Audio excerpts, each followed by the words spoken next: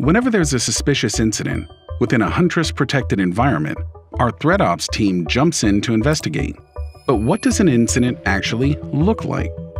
In this scenario, Managed Antivirus alerted us to something suspicious happening within an end user's environment.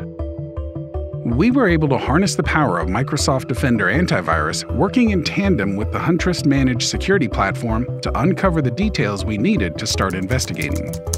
The diverse areas of visibility allowed us to paint a more vivid picture of what happened during this incident by giving us the suspected type of attack, the severity of the attack, when the detection happened, as well as several other key pieces of information.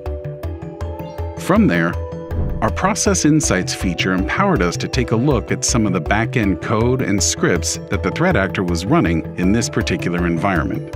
This type of visibility and detection allows Threat Ops to analyze what threat actors are actually doing.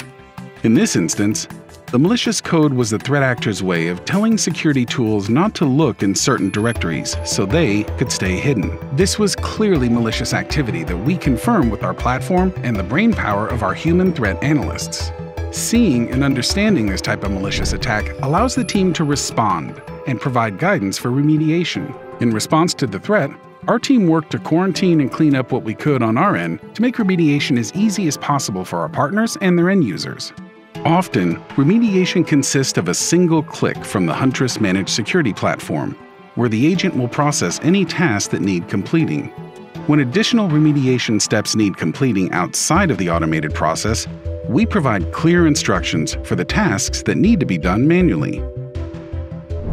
This is when threat actors get kicked to the curb.